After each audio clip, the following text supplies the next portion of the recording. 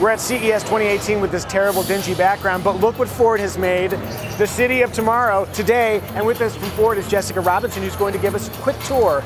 So what does the city of tomorrow look like? Yes, so this is the city of tomorrow brought to life in a living street. And what we're really trying to talk about here at CES is how do we use technology to bring community back to the cities that we call home. So we're actually walking in a city street lane that has been repurposed as a bicycle lane. And this is something that cities around the world are actually doing because we're recognizing that as we have new ways of coordinating the ways people are getting around, we can actually take some of the use of roads and put them into other things. So we'll see that in another minute here. But before we move on, we actually have here a demonstration vehicle that Ford did in partnership with Virginia Tech. And what we were exploring was, as we move to self-driven vehicles, how might we, as pedestrians who need to cross the crosswalk here, interact with the self-driving vehicle? Because the vehicle will see us and know that it should stop, but how do we know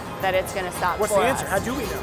So that's what they were testing. That's right. So the vehicle, of course, is stopped. But what we did is we actually dressed up the driver to look like a driver's seat. So even though someone was driving it, you wouldn't know. And so we're testing the light bar and some various different flashes to let us know as pedestrians that he sees us and is going to wait for us. Gotcha. Okay, so we've got extra space because with autonomy brings maybe fewer cars, a little less congestion. That's right, so with self-driving, with bicycles, and with shared rides as well. So Ford has Chariot, which is one of our microtransit services, so multiple people can get around together. What's happening here? This looks like a park in a lane, and that seems unwise. It is a park in the street.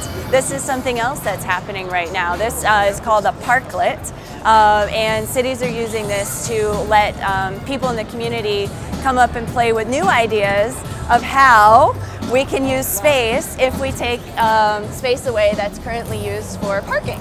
I think one of the critical things is the technology that enables this kind of repurposing of what we expect the city to look like. Yes. What's happening here with the pizza situation? Yes, it is a pizza situation. So this is another demonstration project that we did, this time in partnership with Domino's.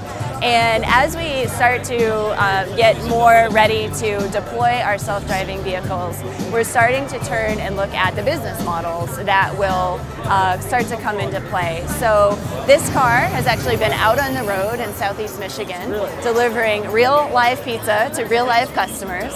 So literally the car will just appear, I will get a text or something saying, come get your pizza, Micah. And then I walk out, push a code in, and the pizza's waiting for me? That's right, that's right. And so what we're interested in testing together is, are you willing to get off the couch, put on your shoes, put on your jacket, and come outside? Will there be pizza?